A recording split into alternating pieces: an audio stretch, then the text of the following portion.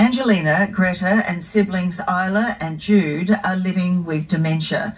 Tonight their mothers have come together to beg for more research and greater awareness of this terrible condition. Honey, honey, don't conceal it. Honey, honey, yeah. Being a teenager can be hard enough, but for Angelina Latty, it's exhausting. They're all the things she loves: putting on makeup, fake nails, you ready? Dancing and singing with her mum Nikki. Super trooper, lights are gonna find me, shining like a sun. At just 17 years old, Angelina should be preparing for her Year 12 exams. Instead, she's facing a far greater test. Where in the crowd, there's you. Your child quickly fading away in front of your eyes and you can't do anything. Nothing. My baby. Angelina has childhood dementia, a condition so easily recognised in the elderly, not in energetic youngsters who should have their whole lives ahead of them. Do you think dementia and you think children? How can it happen to children? It doesn't make sense. You think it's something that will happen in old age. In my hair. I know, in your hair. 2.5 years ago, this was Angelina, a bright, bubbly and driven 15-year-old. I was waiting for the bus when a lady came. From a little girl, she loved performing. I'd be watching her on stage and she's following and looking at the other students of what to do next. And I'm like, that's very unusual for her. What are you doing at school? But I just thought, oh, here's high school, teenager, you know, distractions, boys. But Nikki realised something far more devastating was consuming her daughter. She started dropping glasses. You know, she's setting the table for me and just dropping them and they're smashing. And we're like, what's wrong? She goes, I don't know, Mum. I'm just smashing the glasses. And then if she'd smash another one, I'm like, okay, something's wrong. Having constant seizures, doctors thought Angelina had epilepsy. It would take them 9 months to diagnose her with a rare genetic condition called Lafora disease. It's just your worst nightmare to hear that, you know, there's something wrong with your child and you can see them suffering so much and then not to be able to read and write or walk properly or think, you know, especially someone who was so smart. While her friends continued to strive around her, Angelina began losing the simplest of skills, and she knew her life was slipping away. It scares me. So she'd be standing outside the toilet and go, Mum, where's the toilet? I'm like, it's just there. So we'd have to take her in. Or, where's my room? Greta Gowans is just 6 years old. For her, signs of childhood dementia came on much sooner. She smiled late and she sat late and she walked at 18 months, which was just, that was kind of the cutoff to when we're going to start investigating things. Olivia will never forget the phone call when she found out her daughter had Rett syndrome at just 3 years old. It's also caused by a genetic mutation that leads to childhood dementia. It was quite confronting to think that my daughter has a form of dementia. You're meant to watch your parents decline, not your children. And in the evening. 3 years on, Greta is falling even further behind. I don't think anyone should have to watch their child not be able to walk one day and you just don't know what their future holds. So Stevie's about 18 months in this video, and you can see he was still able to smile and laugh. It's hard to believe that in this video, Mama? little Sebi only had months left. His mum, Anna. But you can see all these videos and photos that we've got, that's what we've got now forever.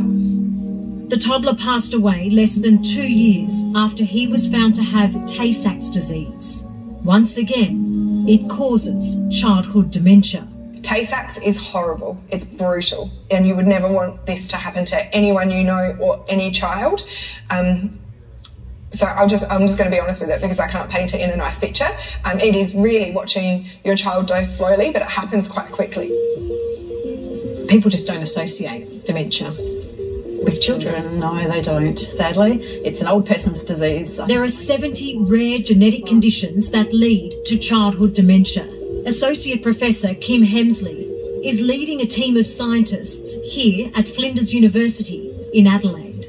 They're determined to find a treatment for one of the disorders. These children have a mistake in their DNA. This means that the DNA that should be enabling the production of a particular protein or enzyme isn't there, or it isn't there in sufficient quantities. With a brain in this condition, how would the child be presenting? So this child would have difficulties in learning new knowledge, retaining knowledge, speaking, using all of the vocabulary that they once had. That is going to be slowly lost. It affects as many children, or leads to as many deaths a year in Australia as childhood cancer. Which is why Professor Hemsley says researchers need more awareness and funding now. There definitely needs to be a great deal of concern because of the devastating nature of the conditions, and more research on them so that children can, and these are the words of a parent, they can go on to have careers rather than carers. Every 3 days, a child is born here in Australia with a condition that will lead to childhood dementia. It's almost as many children born with cystic fibrosis, but that's a condition we've heard of, and one that has far greater support and better outcomes for patients. Childhood dementia does exist. It's a real entity. Paediatric neurologist Dr. Nick Smith says children living with dementia are equally deserving of the same care and attention as adults. What would it mean for your patients to all be seen under the same umbrella? By recognising this group of illnesses as a collective, and with the commonalities of problems that these children and their families face, we can better structure our healthcare systems to deliver the really critical care that these children need. Leading the charge for change is Meg Donald. My daughter, she barely remembers my name. Both of Meg's children have Sanfilippo disease. 12-year-old Isla and 10-year-old Jude aren't expected to live past their teens. I'm going to go through life and not hear my daughter say to me, "I love you," ever again. Or never hearing, one of my children come to me and say, "Oh, I had a dream and it was about this." Just those tiny little things. Adult brain is deteriorating in the same way as the children's brain. 12 months ago, Meg started the Childhood Dementia Initiative, Misdiagnosis, a foundation focused on recognising that so many children are suffering in the same way. We were all facing the same challenges and we were all fighting for the same things for our children. And I really came to think there's got to be a better way of doing this. As we're describing these conditions as dementia, there's a far greater level of compassion and empathy from the general community around what these kids need. All of these families talk about their struggle to access adequate care and support for their kids. You'd think you'd have enough to deal with without having to fight for your basic needs. I've had to become my children's voice and advocate for every aspect of their care. I feel like I've fought a lot. I've fought health systems, I've fought social systems, I've fought for support and for everything that my kids need. Even with just NDIS understanding what we're going through, and when we get assessments done, no one knows how to or what to do. Like, I get denied so many times. Got it? You're anticipating the grief that's coming because they're slowly fading away. Feeding her daughter through a tube and recording pages of medication are constant reminders of Angie's decline. Still, Nikki dreads the day it will end, when she'll rely on the song that she wrote for her baby girl. What made you write this? It was like a prayer.